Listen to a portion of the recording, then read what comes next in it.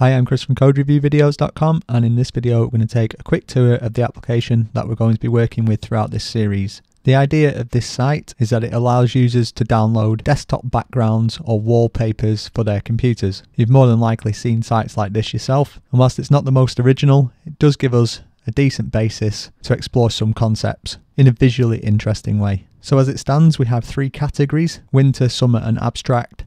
And then under each category, we've got a few images. Currently, we're only working with the 1080p size, but really this is just a starting point, and we're going to add more stuff from here. So as you can see, this is the home page. From the home page, we pull out a couple of pictures from each category, along with some random images. We can visit an individual category. So in this case, abstract. It pulls in a bunch of the images from that category and paginates through them. And then for each image, we can also view some details. And really, where we go from here is a matter of incremental improvement. So there's some problems with this site, and these are somewhat intentional. But for example, at the moment, each of these is actually the full image rather than a thumbnail. Even though it says it's a thumbnail, it's just using Bootstrap's image responsive CSS to shrink the image down to fit appropriately. So we're going to have to look into ways of solving that problem. Also, importantly, we want to be able to upload new images.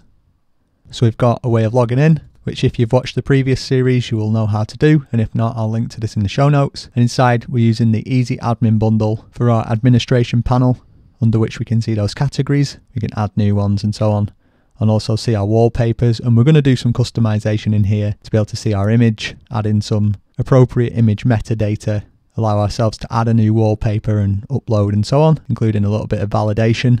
And also, once we have uploaded one, to be able to edit it,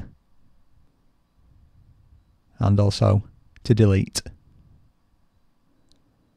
So that's the gist of what we're building. Once we've built this sort of minimum viable product, we're going to expand on it and do more interesting things. But this will serve as a great base for a practical and then hopefully enjoyable project with which to continue learning Symfony 3.